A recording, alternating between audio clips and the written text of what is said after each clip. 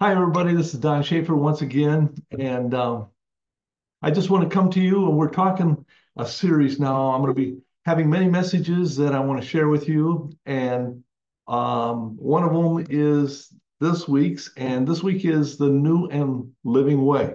I want to talk to you a little bit about that because myself, as we go through all this, we're trying to unveil our paths to our purpose in life because it doesn't matter what we create and what we build in life unless it falls in line with what God's design is for each and every one of us. And that's where it's important for us to understand certain truths. And I think the Bible has a lot in it. It's a treasure chest of truths. And we're going to just take a look at things this day and hopefully get a little bit greater understanding. I pulled a scripture in Hebrews chapter 10, verses 19 through 20. It says, "Therefore, brethren, having boldness to enter the holiest by the blood of Jesus, by a new and living way, which he consecrated for us through the veil that is his flesh."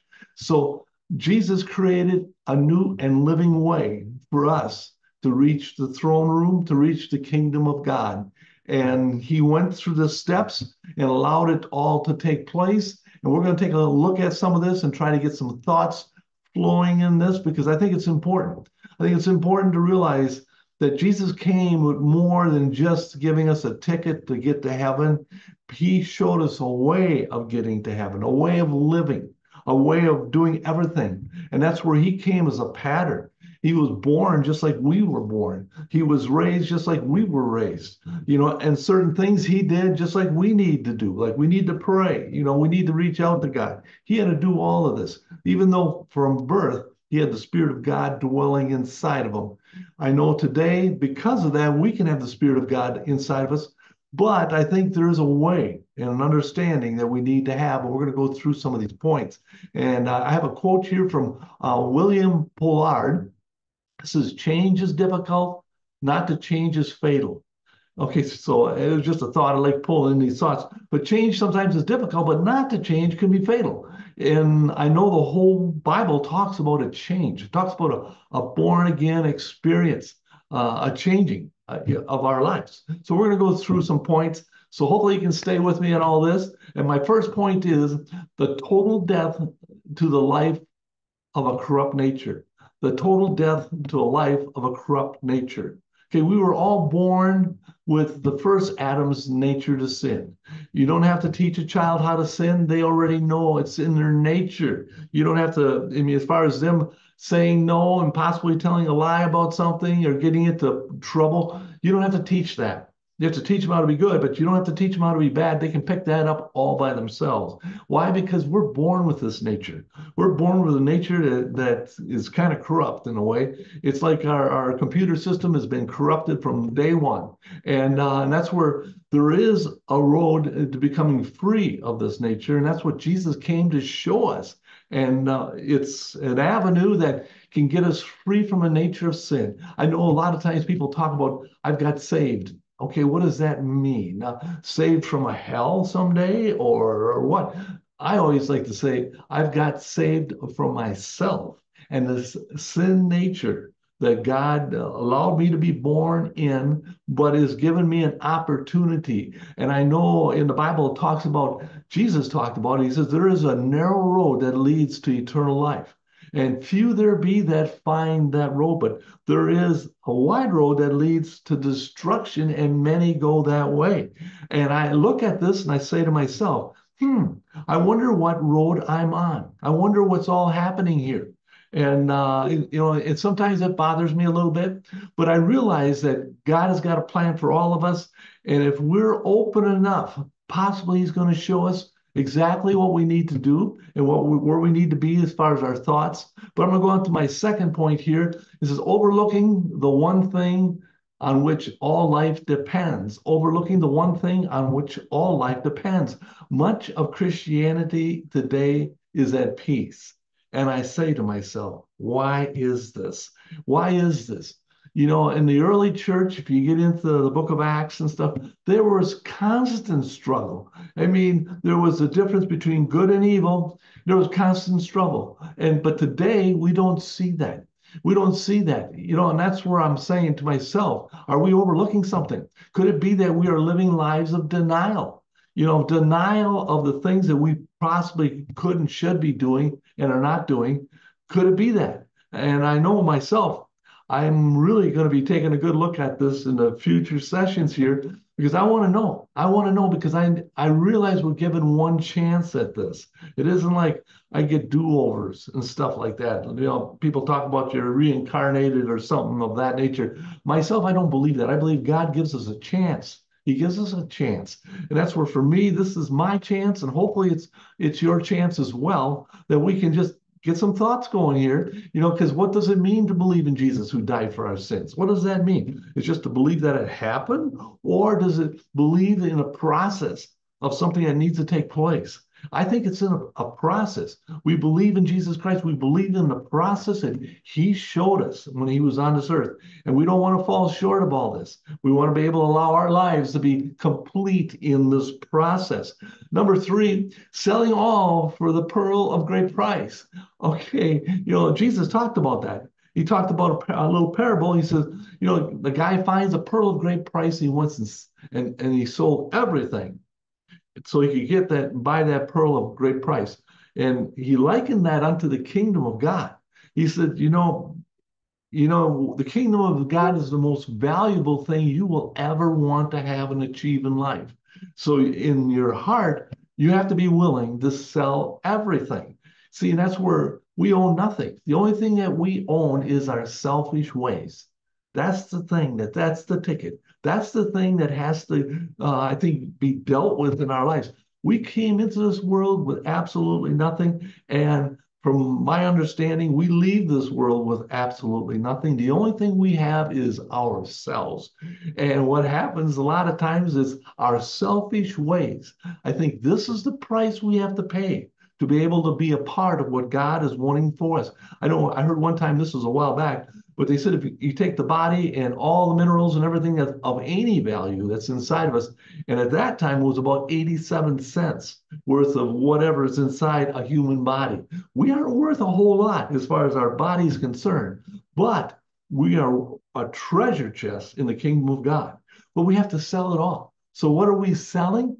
We're selling ourselves in our selfish ways to reach out for a God and a kingdom and a way so we can walk that way and enter into the kingdom that he's designed for us. Number four, all of self must be gone before the pearl is yours. Yes, self will corrupt everything it touches. It's got to be gone because it's your selfish self ways will corrupt everything. All evils inclined to nature to nurture one thing are selfish ways, and that's where it is in life. A lot of everything that I get myself in trouble with, and you possibly do too, it is your selfish ways that gets you in trouble. And God is saying, you need to get rid of all that. Your kingdom is waiting for us, but we have to be able to step aside. People want the pearl, but they're not dead enough to get that pearl. We're not dead to self. We allow ourselves to live in many ways.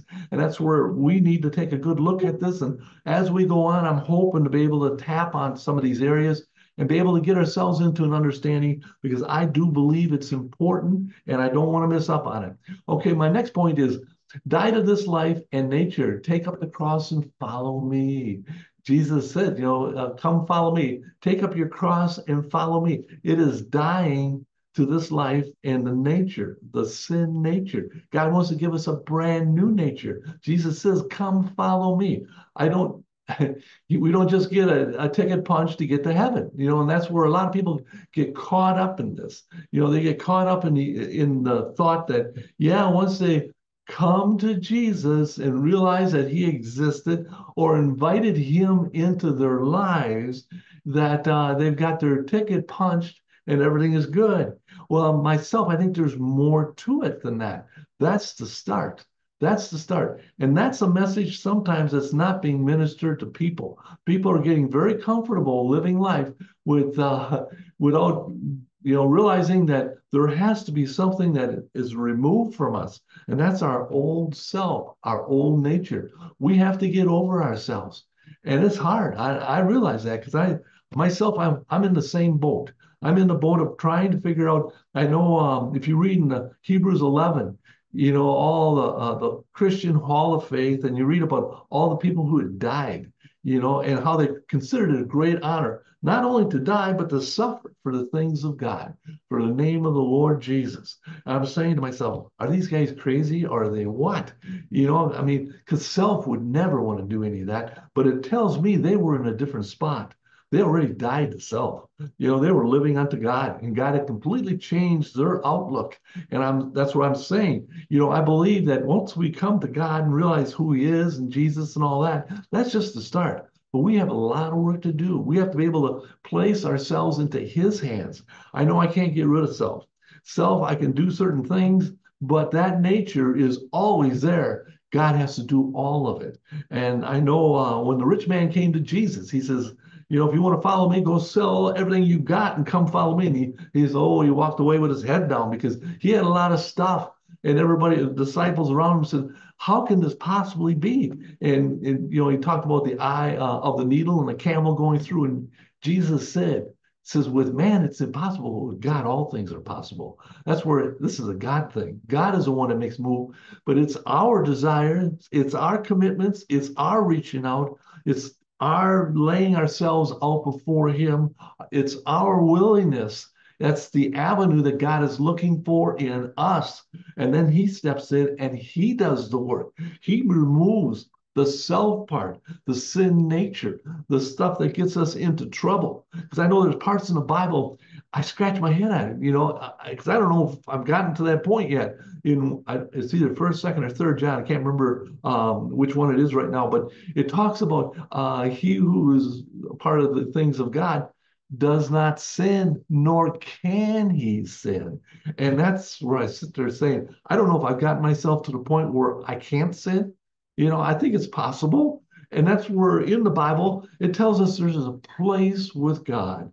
And that's what we're after. This Discover Destiny series I'm working here right now, it's for me, but it's for you and anybody who wants to follow along with me. But I'm after something bigger than just getting myself plugged into someplace and get myself real comfortable and wait for the kingdom of God someday and I pass on or whatever it might be, and missing what Jesus meant when He said, come follow me. My next point, don't even think about being holy and spiritual while the old man lives. Yeah, people are living in a make-believe world. So many times, we think about becoming holy and all this stuff. And, as long as there's a old nature inside of me, it will mess something up. It really will. Something has to be broken in our lives.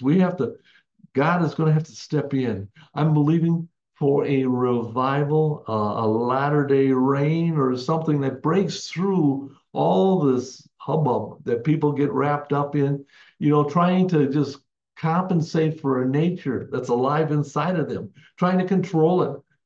Is that freedom? Jesus comes to set the captives free. I am captive of a nature that's working inside me. This is a new and living way. That's what Jesus came to do and is wanting to do in our lives. And that's where death of self can be ugly. But in God's eyes, it's the most beautiful thing that could ever take place. Death to ourself and our selfish ways. God is wanting to make a change in our lives. And that's where there's many indicators that the old man is still alive. Every day, how you look at things, your attitude, all this stuff. The love that flows from you or does not flow from you. The desires, the jealousies, the hatreds, whatever it might be. This is not right. This is an old nature. Jesus came with a new and living way. And that's where my last point is. Jesus truly came to show us a new and living way. He really did. He truly is the truth, the life, and the way. He's trying to get us into a place that we understand that, just coming to Him and realizing that He exists is a start.